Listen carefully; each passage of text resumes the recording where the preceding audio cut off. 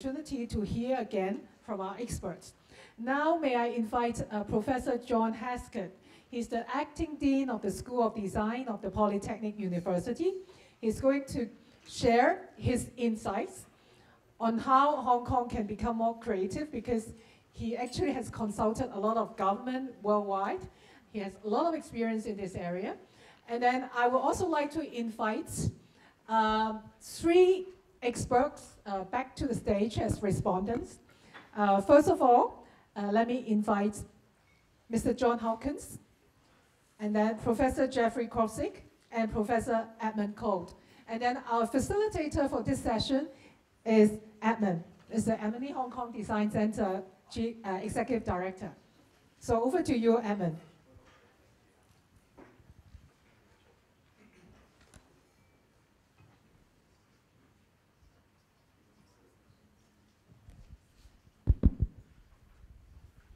Whoa, the lights is shining.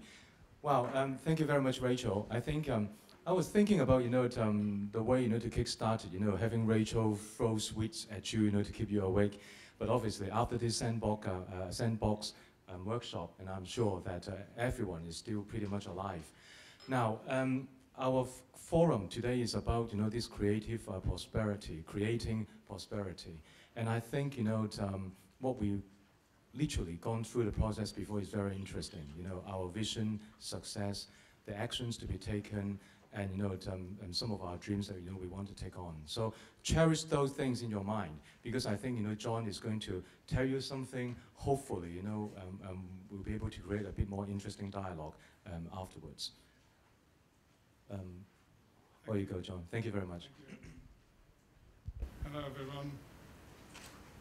I'm going to talk about a more differentiated approach to creativity than I think has been generally the case.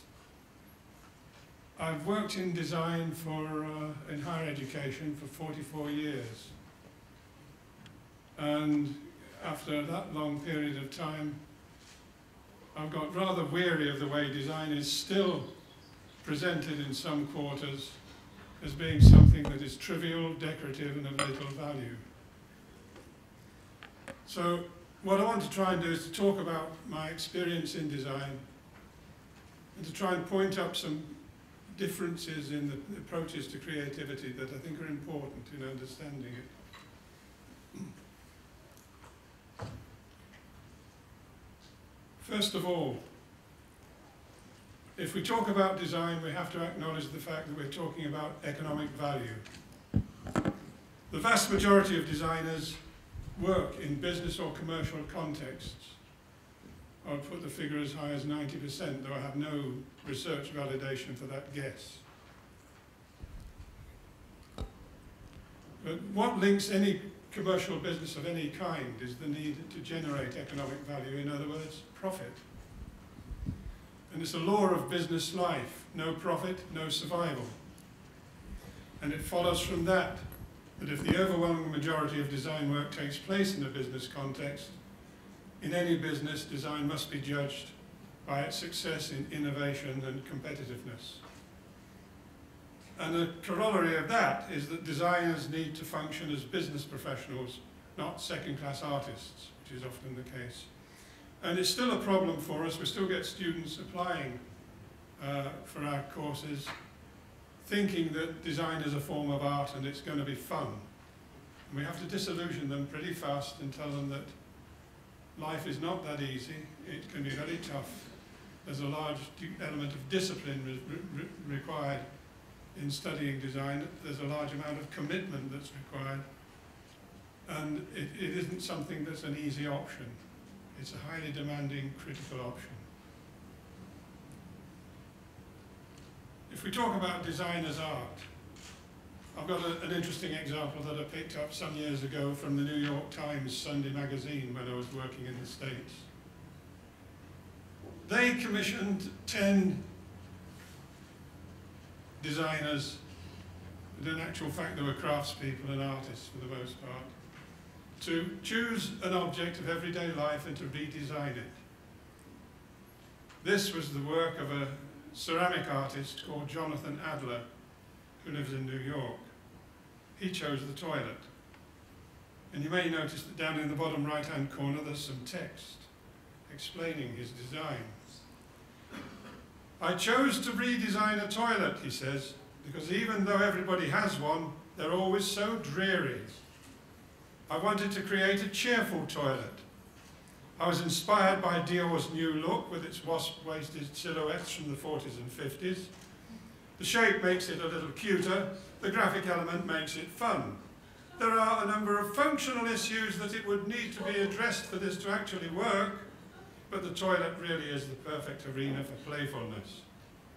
Well, it depends on what turns you on. But according to this ceramic artist, the criteria that he's talking about are cheerfulness, cuteness, fun, playfulness. I wonder what would happen if you offered his concept to a manufacturer of bathroom wear.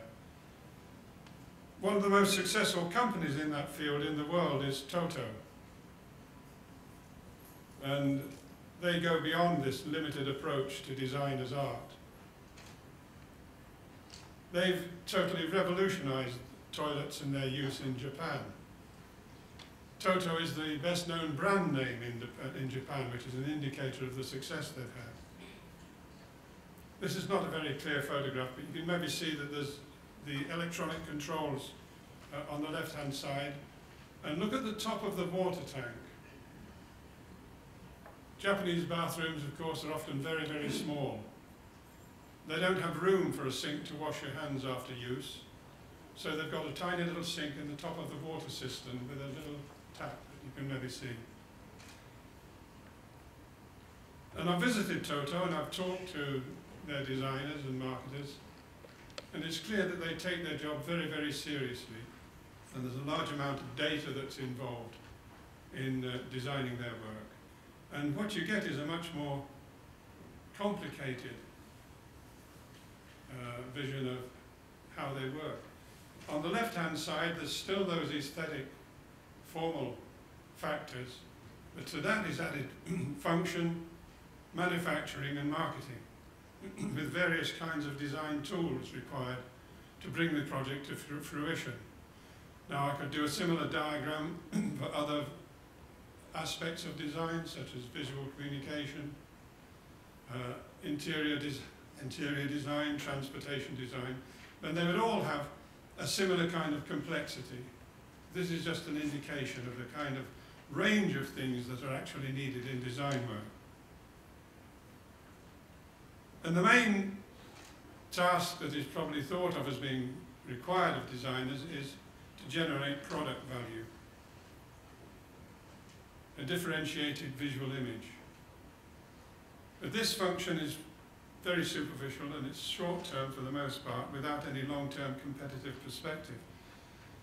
And in some product sectors, form is no longer the determinant of value. I visited Korea last week, spoke to the chief designer of LG, with Samsung, one of the two big electronic firms in Korea. And the chief designer, the vice president for design, told me that they're very worried at LG because no longer is it possible for them to create complete designs.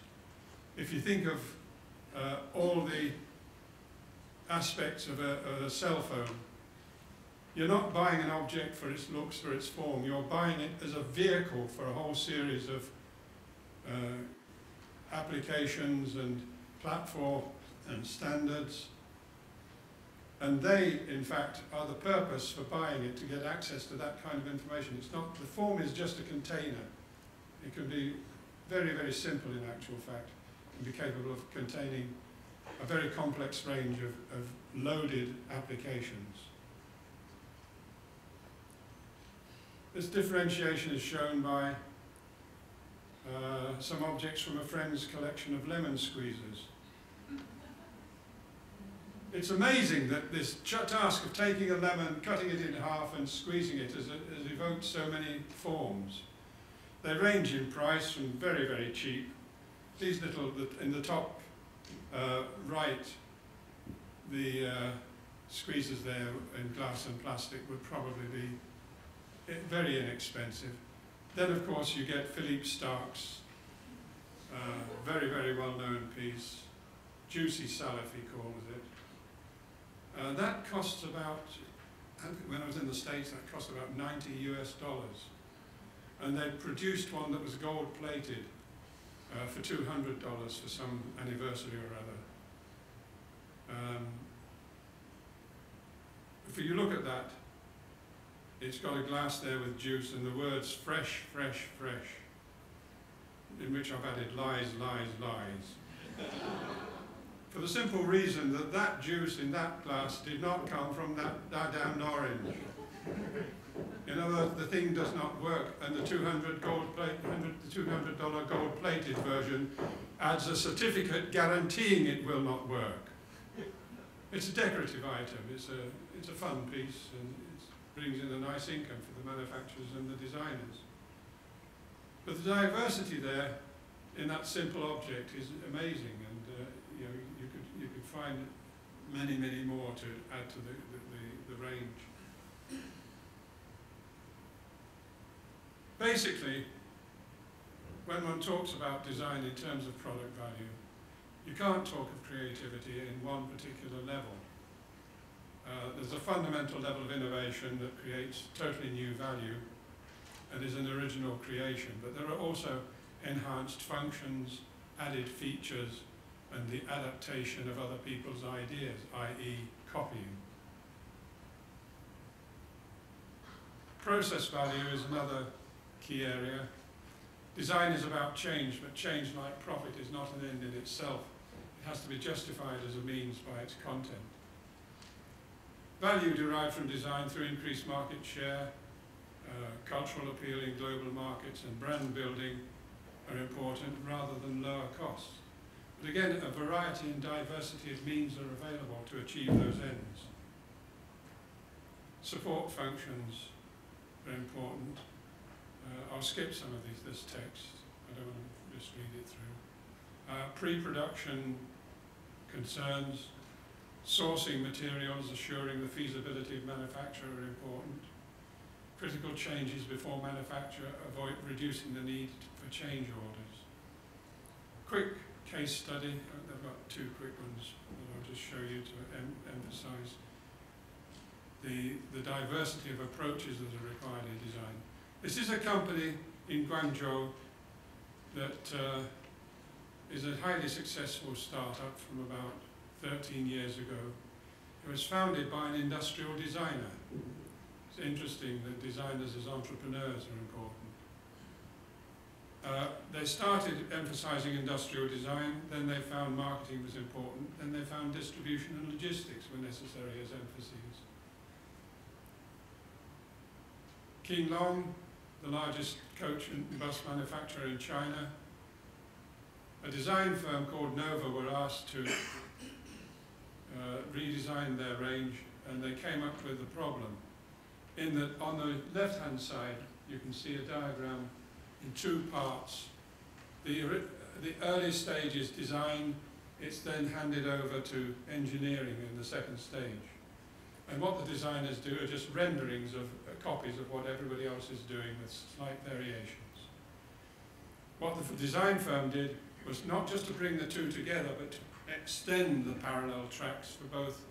And to get them working together, they provided a common computer platform so that engineers and designers worked in the same software and could exchange ideas and configurations very, very easily. That kind of management expertise in managing creativity, I think, is a crucial aspect.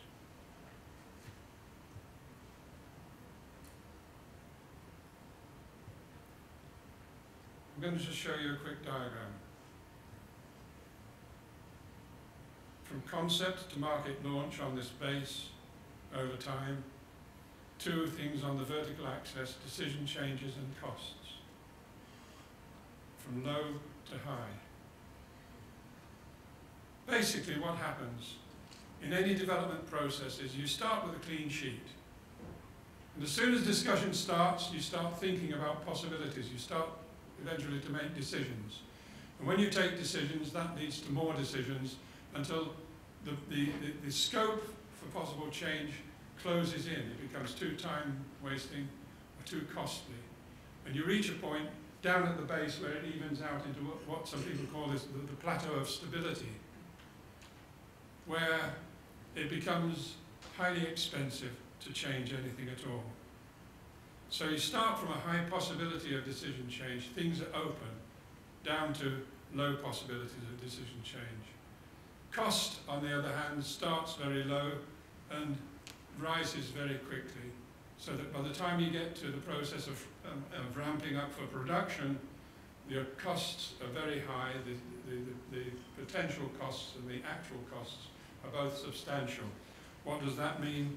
Very, very simply, you make the maximum changes possible in the earliest stage where the cost is minimal. And by the time you get down to ramping up for production, you want the minimum change, because it's going to cost you a lot.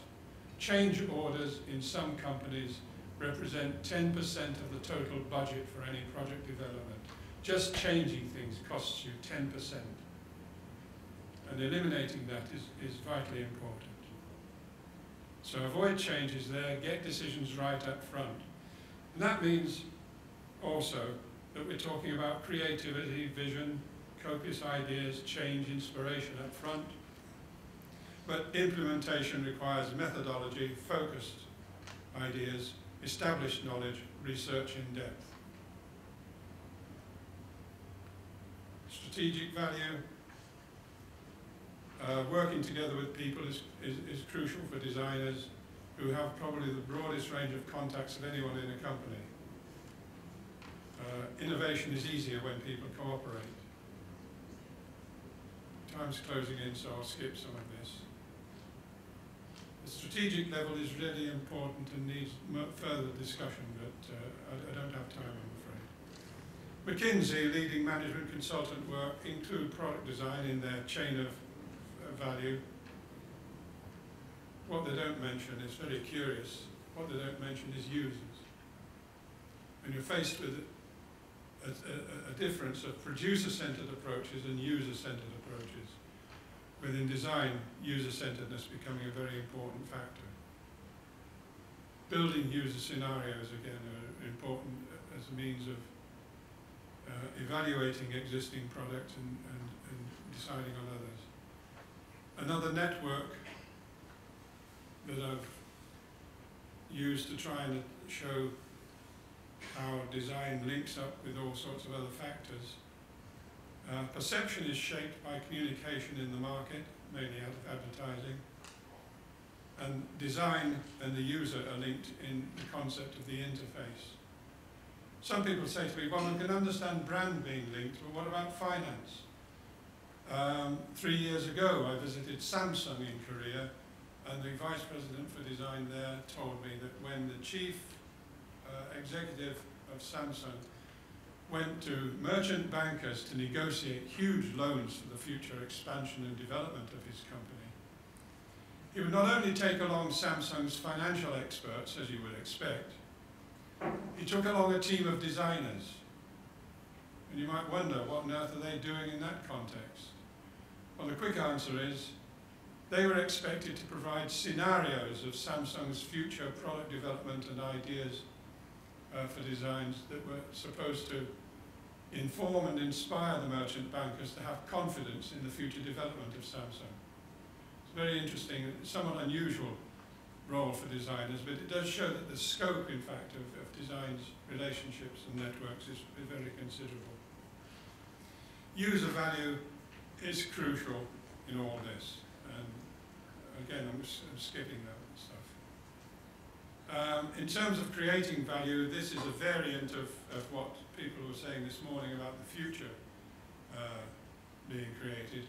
Markets do not exist, they're created. When Sony brought out the Walkman, nobody in their right mind would have said they wanted a small tape recorder that didn't record. And that's what they got, and it sold in millions. Steve Jobs with his iPod pulled a similar trick of creating an incredible market. Brand values. This is a beautiful piece of creative work. But are we really talking of friends of the earth when we talk of BP, given all the stuff in the Gulf that they spilled? You can provide a very good product and service without a flashy logo. These are very simple logos, but you get good service from those companies. Social values. This is one of my favourite social value slides.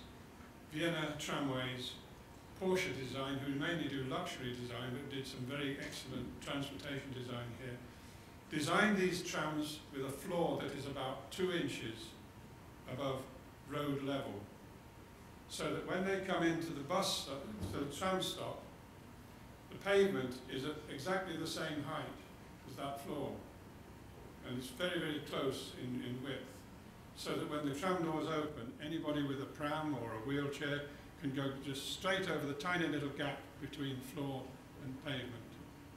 And when they come on, they can just sort of get on in the same way and find spaces inside. You can see from the right-hand side, there's open spaces there. Cultural value. British Telecom was a privatised company that took over Britain's telephone services, and they threw out the old red telephone box and caused enormous problems. The British Telecom, I think for many years, was the most hated company in the UK for what it did in removing those telephone boxes. You can't mess with people's cultural preferences and feelings. There's a big story behind that, but I'll leave it. Culture takes some very strange forms. The guy on the right developed an enthusiasm for Baroque architecture and design.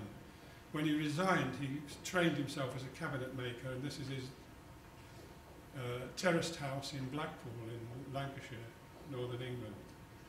It's quite an amazing piece of work. He did every bit himself. Taste is often bizarre. Creativity can similarly take very strange forms, and there's nothing wrong with that. It's part of the diversity of human nature. Politics. The Danish government has got a marvellous range of state identity symbols. It's by Bo Linneman, a very well-known Danish visual designer. And here we have, somebody mentioned, I think it was, who was it that mentioned tax forms? Right, here's the Hong Kong tax form. How about improving people's lives by redesigning that and getting a good information designer to give enough space for the answers that are required, or to use on a computer? It's not a very user-friendly form. So what I've tried to do is to just rush through various ways in which design creates design, various ways in which designers are creative.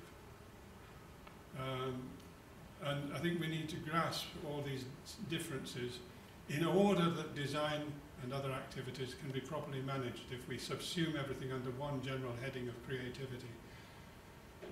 I don't think we're going to have a lot of success in micromanaging activities in companies that are trying, in fact, to develop creative activities with their employees. 5 minutes up. That's it. Thank you. Thank you very much, John.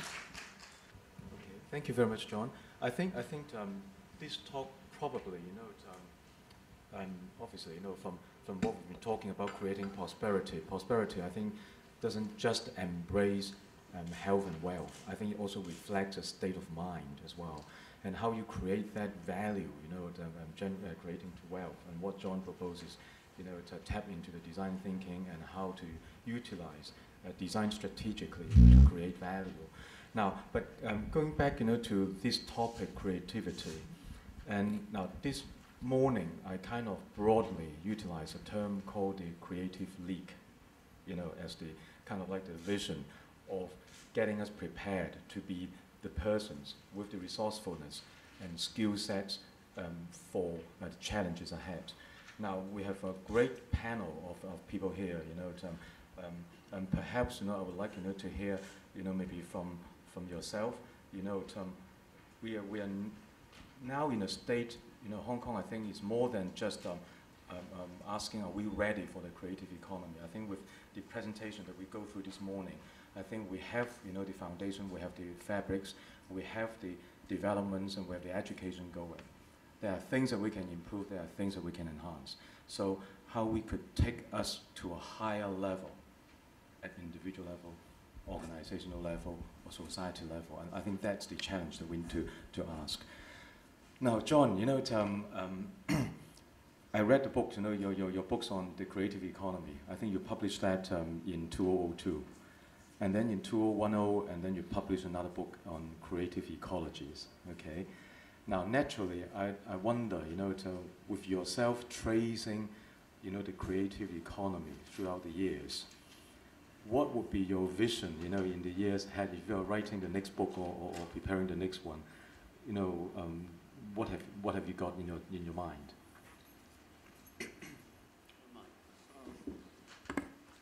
What I have in my mind is a conference where I'm sitting there and and you're asking questions. That's what I have in my mind. When I wrote The Creative Economy 10 years ago, the focus was very much on a specific set of industries that were given the name, the label, creative industries.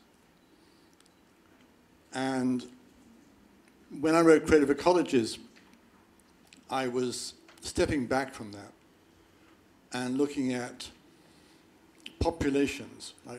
That has a specific sense in the field of biology and ecology. A population in which every member of the population inhabits a niche where they function in a particular way. And that was partly a response to my feeling that the focus on creative industries was misguided, and partly my awareness that the internet and the web were generating a huge amount of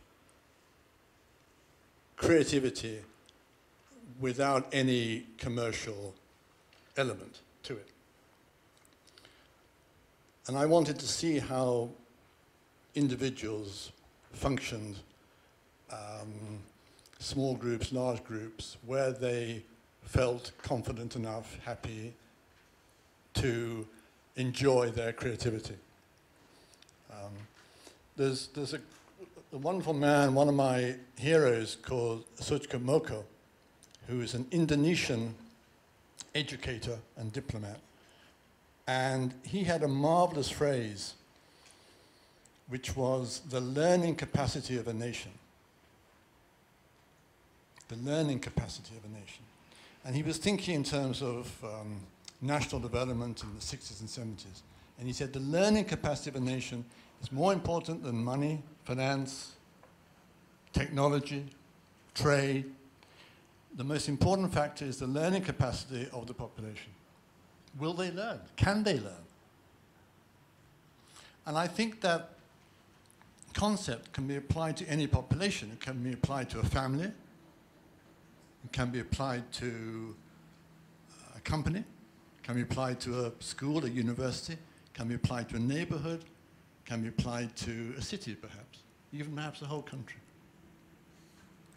And I'm interested in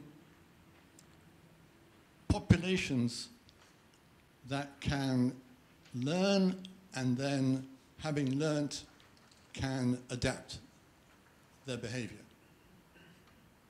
And the groups, populations that will succeed, I think, in the 21st century are the ones that have the capacity to learn and have the capacity, the freedom, to be able to adapt and change their behavior. They can learn from anywhere. They can learn from schools, from universities. They can learn from each other, from their friends. They can learn from their enemies. They can learn through physical meetings. They can learn online. The internet is the biggest learning machine this planet has ever had. It's completely wonderful. So I'm interested in creativity and learning and change and adaptation of people in social groups. And I think what's interesting in places like Hong Kong, and it's really good being small. You have a great advantage being small. You have the ability to change quickly being small.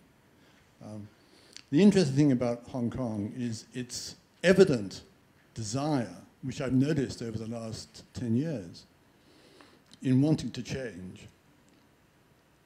And yet, as someone said this morning, Hong Kong is in a state of continual change, almost volatile change, but always seems to be in the same place. It seems to be running very fast to keep still. But I've also noticed, and I'll just conclude with this final comment, that if I had been at a conference here, let's say 2 years ago, the question would have been, oh dear, Hong Kong is not creative, what can we do about it? Now I sense it's Hong Kong is creative, and what should we do about it? There's a sense of enthusiasm and excitement, which I think was not here in previous years. You know, talking about, this morning, everyone, literally, all the talks, talk about experience-based learning, emotions, how to inject, something different, And talking about this learnability, I remember, Edmund, you talk about this morning, the inquiry-based learning communities. And I wonder, because certainly, we as CEO of the organizations, by the time we recruit people into the company, and it's probably a bit too late, if their mindset is already rigid or whatever. So it's got to be something start young and happens during the universities as well. And perhaps, from the education perspective, how adaptive is the education system, changed to improve that learnability? Perhaps, one from the local and one from the UK perspective. Well, first of all, I'm 100% behind putting the focus on learning.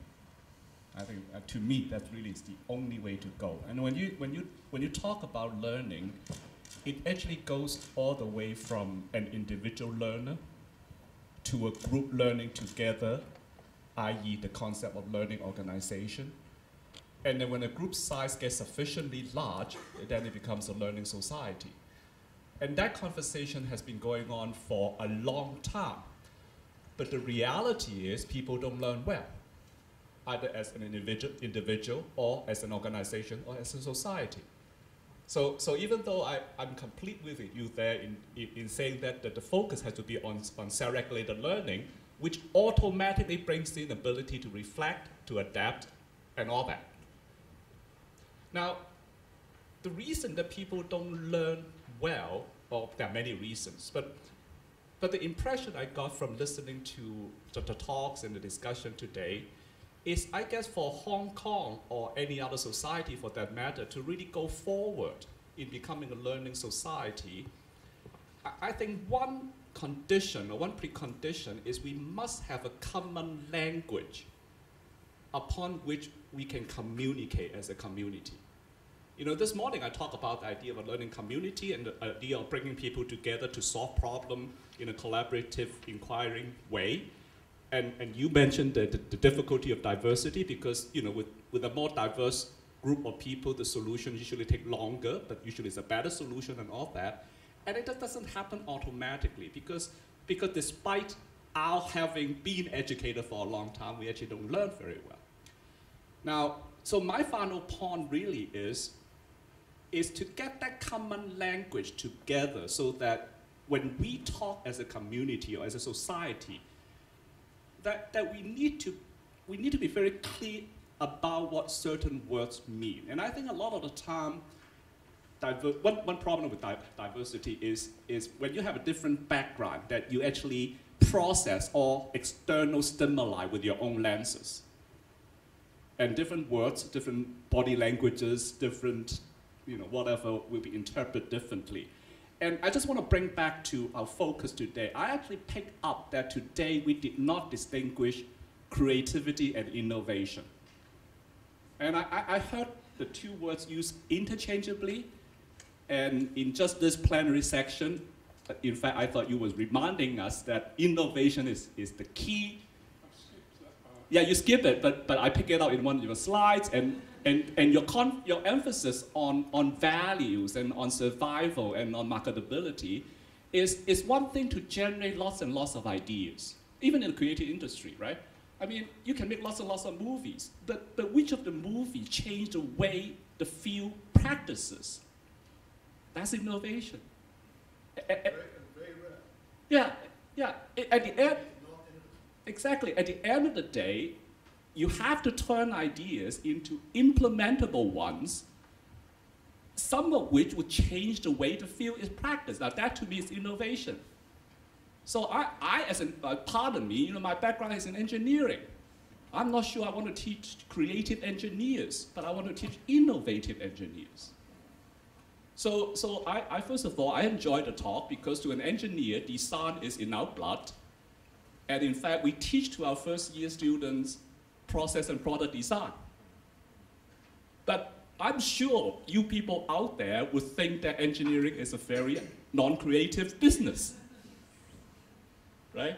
So again, I guess I hope that today we at least get together and listen to each other.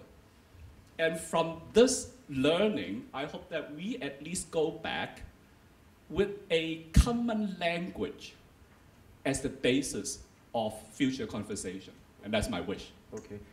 Professor Crosser, perhaps, from your perspective, you mentioned a few points, including, education, perhaps, should even address or achieve real progress on employability, of students. And, but the reality is the university is a major institution, okay? And there are certain, I won't say rigidity, but there are certain system and in place. But what other, maybe, other organizations can play a different role to augment, the university educations? Because you even talk about CPD, continuous professional development after graduation as well. So I try to get into maybe the role of universities and even other institutions, other professional societies' role, and so on and so forth. Yeah, I think you're absolutely right that universities, including all those universities who build into their commitment a desire to create different kinds of learning experiences and to produce graduates who have a creative impulse. And I'd like to come back in a moment to some of those points that you were making, Edmund. That a university itself is a structure, it's a structured organization that is often seen by outsiders as something that is limiting to a university. I think universities often, in the past and often in the present, can be over-structured, take a long time to make some decisions, not flexible enough across their internal barriers between disciplines and between different parts of the organization. All that is true. That can happen. One point I would make, and which I always make, or 2 points I'd make about that notion of institutional rigidity of universities, before I answer your actual question, Edmund, is first of all, those of us who have tried to work with large corporates know just how impossible it is often to work with them as well. That their internal rigidities, their internal divisions, their inability to work across divisions seems to me just as bad and often worse than universities. So one shouldn't somehow stereotype universities as inherently conservative and rigid. But I'd also say that the stability of universities is one of the benefits they bring to society. And with that stability goes a certain rigidity. Universities, in general, have been around for a very long time. Individual institutions have been around for a long time, and they will be around for a long time in the future. They occupy a place in their city, in their urban economy, in their national economy, in the whole national society and learning framework. And they provide a stability which many other organizations do not have. That's not a defense of rigidity, but it does say that maybe if we want a really responsive, constantly changing agile, always moving universities, we'll lose some of the important things they bring to a society, which is the very stability of their existence. But overcoming that in the ways that you've asked about, I think that, and we're back actually into the area of the learning society and the learning nation, because I think that one of the things that universities have to do, and are doing increasingly in many countries which I know, is to actually build working relationships and engagement with other organizations in the society. Professional associations are easy ones to build relationships with, but they are often even more conservative and more traditional than universities. Much more interesting are the links that are built with business, and businesses are of very many different kinds. One of the kinds of business that can make a real impact on a university are the most agile kinds of businesses, and those are often the small businesses, the innovative businesses. Those kinds of connections, I think, can be very important, but so can, equally important, can be connections with cultural organizations, because there again, you get different demands, different expectations, and on both sides, an energetic engagement, which if both sides are interested in it, it ceases to be both sides. It becomes a common endeavor. And if you look at any organization that has not lived solely within its own borders for the last 10 to 15 years, you will find that it's very different from what it was 10 to 15 years ago. Universities, businesses, cultural organizations. So I think that is very important. But can I make a comment or two about the issue of the learning capacity of a people, and what John said, and then what you said, Edmund, as well. I agree with you that as a layperson, I don't want a creative engineer any more than I want a creative brain surgeon. I want somebody who is competent and who is innovative, and they know the latest methods that work. I don't want somebody to build a bridge or to operate on me who is trying out some new fanciful creative ideas. However, there are specific areas where that may be the case. But on the whole, if we're talking about learning capacity of a people, I think this is what both of you are meaning, but I want to unpack the meaning a little more. It is not the capacity to have learned something. It is the capacity to continue to learn things. And we are educating people, to go back to something I said in my presentation this morning, we are educating people who will in the future occupy jobs that haven't yet been invented. How can we do that? We can't do that by filling them simply with knowledge, though they need knowledge. We do that by filling them with ideas that they will think about and reflect about and give a life to on their own. But above all, we do so by educating people so that in the years ahead, they can continue to learn. And learn when they're totally outside the influence of the university or the learning institution. And a related concept that I often use in the UK when talking about why research-based education is so important, exposing undergraduate students to research-based ideas, is the absorptive capacity of a society, which I think is quite similar. The absorptive capacity, the ability of a society or an economy or a range of institutions to absorb and use new ideas. Now, if you don't get that in your formal learning experience, you won't be able to do it in the future. If you're exposed to research-based learning, you understand that ideas are fragile, they're changing, that what is today's innovation will actually turn out to be of little importance in the future, because you're engaging with researchers who are challenging ideas and thinking about them. And I think that's what the educational process needs to be about.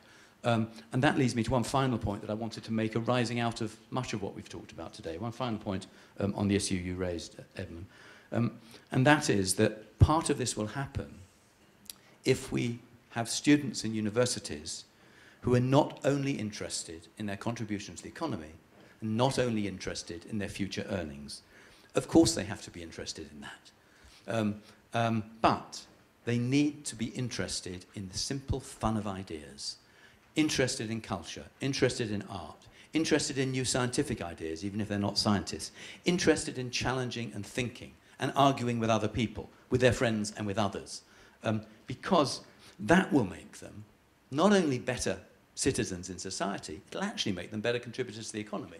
Because that's what we were saying all along. Don't start with the economic contribution. Start with creating the kind of people who will be much more exciting citizens and fellow citizens. They will also be much better contributors to the economy. So can I just react very Okay, yeah.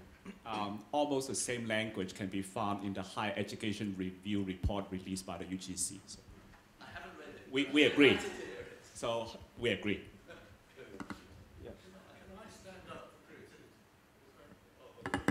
Battle between creativity and innovation. I want to stand up for creativity. If someone says to a film director, "You're being innovative," that's almost an insult. If someone says to an actor or writer, "You're being innovative," that's a bit of an insult. In the same way as you say to a brain surgeon, "If you're being creative," that's an insult. They are different processes. They're not the same. And if people use them meaning the same thing, then I would suggest they're not making the most of those two words. Creativity is about personal expression. It's subjective. It has an aesthetic. Innovation is objective, replicatable. At some stage, innovation has gone through a committee. It's been approved. If you put an actor in front of a camera, there's no committee to approve it. He carries it by the weight of his performance as the actor. That's the creativity. And we can use that expressive quality and creativity. It can feed into innovation. Of course it can. Innovation never feeds into creativity. Creativity feeds into innovation. They're different processes. Interesting. Yeah, okay. Now you get a real panel going. No disagreement whatsoever. I just want to say I'm not putting down creativity. All I'm trying to do is to say don't use the two words because they are not the same. So I agree. Okay, you're now going to get another word of agreement, but from a historian. And that is, I think that if one looks back historically to how this language evolved, the distinction was not between creativity and innovation. It was between invention and innovation. That was the distinction that was made historically over the last 50 years in analysing the way economies have changed technologically in the past. And the argument that's put was, it's not about inventions, because 99% of all inventions are completely useless. It's innovation that matters. It's those inventions which become applied and used. And then the word invention has been dropped and replaced by the word creativity, which is something very, very different. Creativity is not about coming up with a great idea suddenly and seeing if you can make it. It's actually about a process, the kind of things John's been talking about. And so it gets even more complicated, because I agree entirely, creativity, we need to fight for creativity and not assume that what matters is just innovation. The purpose of the panel is to create interactions and constructive debates, and it seems definitely that we're moving in that direction. Now, Now, right, okay. It may not seem that way to you. Okay. Now, I want to come to the last point that you mentioned about preparing, students, during their university life, a bit of more research dimension. Now, John, I remembered you saying something previously, and even encouraging designers, to acquire, the research, skills. Now, is that something, that strike correlance to you during your experience and training them, educating them, that this is something that is crucial, for them, to deal with the challenges ahead? I think it is. I think that a capacity to understand the various levels of research and to be competent in one or more of them is really becoming vitally important. In that case study I showed you of King Long, the board of directors of the company were fed research reports by the consultant designers, which enabled the directors to constantly monitor what was happening, be aware, give comment, and usually they gave approval. And research was used, in fact, as a very important tool, shaping the direction of the whole project and getting everybody involved on board. But to get back to the general level on which you put the question, Edmund, I think there's probably three broad areas of research that are valuable in design. The first is what I would call research in practice.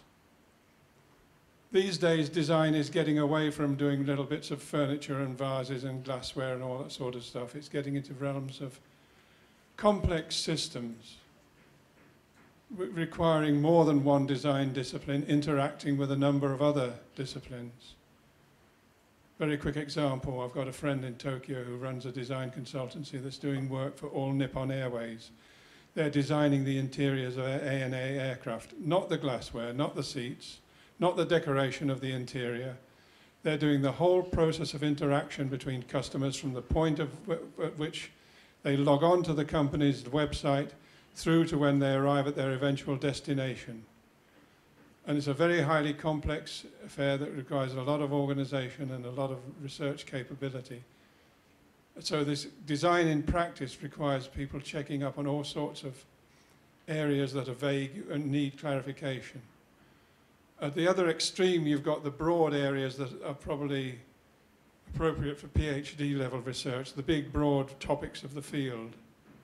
And in the middle, there's an area that is variously named, but reflective research is as good a name as any. It's where people reflect upon a range of practice, not the individual problems that occur in practice, but the range of techniques and approaches that are used in practice and are then considered, improved, and fed back into the system for implementation. There's a cyclic approach to this reflective design that's needed as a constant means of refinement and evaluation. Okay. No. Sure. No, go. The panel is taking over, why not?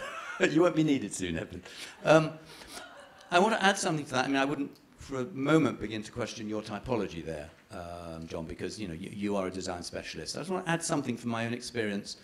My last role, I was head of a university goldsmiths, which has a reputation for very innovative work in design, in art, and so on. And Intel used to come over from California every year and put money into the goldsmiths design and sociology departments to do work that was entirely fanciful. They wanted to get consumers, users, to be playing with new technologies that no one had ever dreamed of before, that had come out of the design department, and they wanted to get ethnographic research done on that in order to see what users made of something which they, at Intel, could not think of the use for. And it was, one of the things they did was there was a month-long project of getting people to cycle around London with mobile communication instruments and communicating with each other in order to understand how people configured their conception of time and place when they were in movement with mobile technologies. Because they knew that how people experienced time and how they experienced place was going to be different. They needed ethnographic research to get them to understand it, because actually what they knew, and that you were referring to this quite a lot in your talk, John, is that actually it is users who are often involved in making the designed object something real, and it isn't what the designers necessarily thought it was going to be. And that's a new world we've entered into, isn't it, in recent years? Not only that, designers are moving away from the design of actual forms. Remember what I said about the LG statement. There's a process in which designers are becoming not form givers, I'm translating from the German there, Formgeber, the giver of form, to an enabler, designing systems that enable users to configure them in their own interests, in their own interests.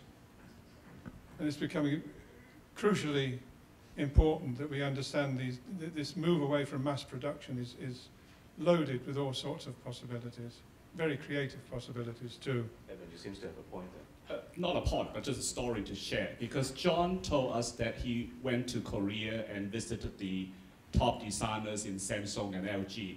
Actually, 2 weeks ago, I also went to Korea, but of course with a bunch of boring, unimaginative engineers. Be that as it may, it turned out that one of the keynote speakers was the president of KIAT. For those of you who are not familiar, Korean Institute for the Advancement of Technology. The whole talk is about how to make engineering more art-oriented. And in fact, if you look at Kiat's slogan right now, is technology is art. So I guess both sides are beginning to see what they have been missing, the other side that they need to pay more attention to. Now, Hong Kong is a very democratic society, and I will try to be as democratic as I possibly can. Now, the time is an issue here, but with this class of panel here, could we have another 5–10 minutes, so that we can conclude that without rushing that? Okay, thank you. Now, you didn't ask us, okay. All right, okay, thank you. Now, I want to come back because it's very difficult, to have a good conclusion, because I think a lot of comments, at least I heard of today, is a fantastic program. I think really grateful, to the three organizers to put this together, first of all. And secondly, I think, this is a very important topic, directions, and even just half-day session this morning can easily extend into a whole day, plus another half-day or one-day workshop. Now, I suddenly, with all these exchanges, I recalled the 3 T's, coming from John, originally. When you talk about, the creative economy, you focus on the 3 T's, the talent, technology, and tolerance, okay? And while you guys are talking, exchanging views, and I come across the 4th one, which is from McKinsey Consultants, because they're talking about in the creative era, the T, personality, is actually very crucial for individuals and organizations. The T, the vertical stroke actually represents the core competence. Okay, we are trained in a particular field or fields, but the horizontal one, it seems to be the topic that we're talking about today, which is cross-discipline, cross-profession. Okay, technology is art, or inspired by art. It seems that we really need to draw on the right brain power, these days in what we do. So I guess it's the take-home messages, for all of you, because I use the term creative league only broadly, because I personally could not find a word to name the group of people for the future. So I hope that all of us here could really try to learn as much as we possibly can from each of the speakers today, and even engineers. We have a few of them in the conference. Don't just get trained or feel that you are trained as engineer and then you can get CPD in engineers. Try to get exposed to other fields. Okay, as Professor just said that we really need to acquire interest in art, culture, and many other topics.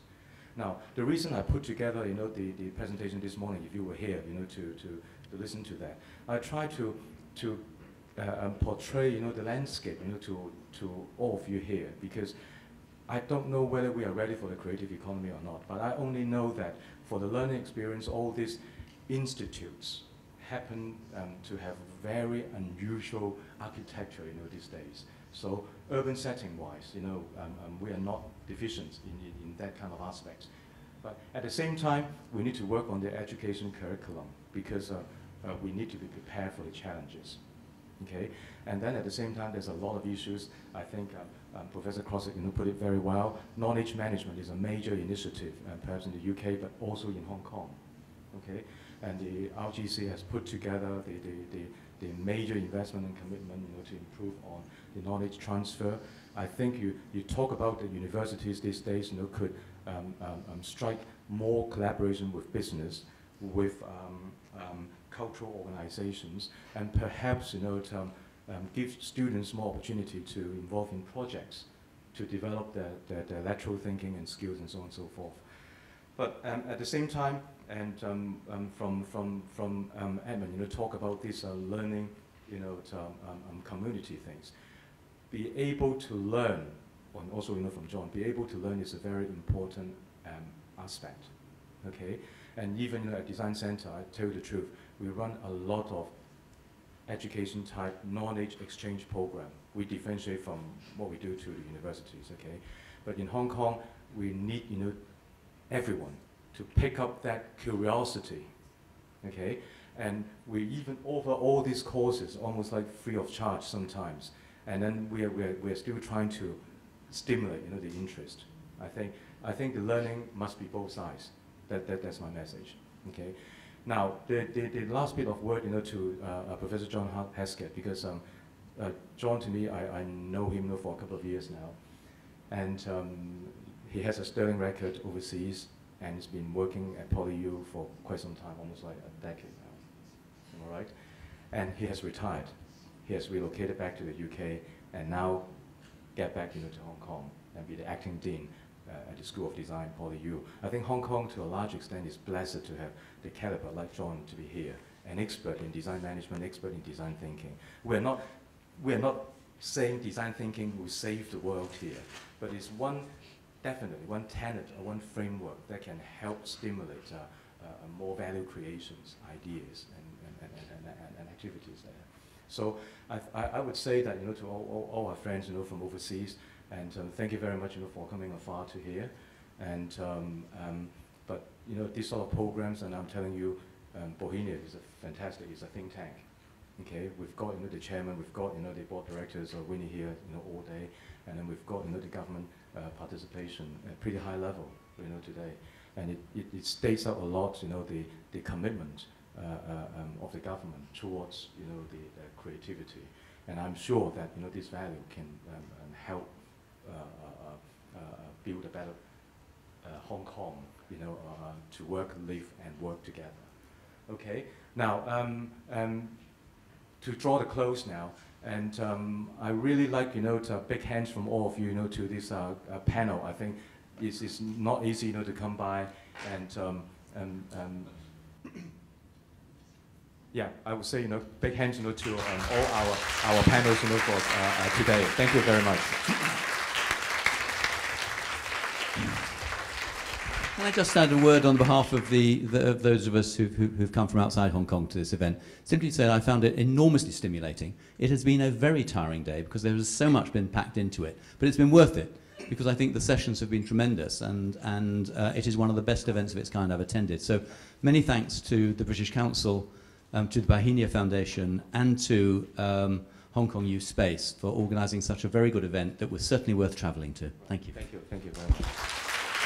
Now, my last remarks to all of you. You know, all of you, you know, if you really have that interest in zest, you know, to boost up yourself, to up your level of knowledge and skills, at PolyU, at DI, at Design Center, you know, we run a lot of programs, and even British Council, you know, run a lot of, you know, programs, you know, related to art, culture, and design. Okay, and we only enlist the top class speakers or workshop leaders in all our workshops, with no exception. Okay, now we can do whatever we can, but we need, you know, to see more feedback and more interest, you know, from you. So do spread the words and join all these organizations as friends, and stay, you know, to keep in touch with all the activities, and hope that in the future we run all these programs again. Then we'll see you and many more of you here. Thank you very much.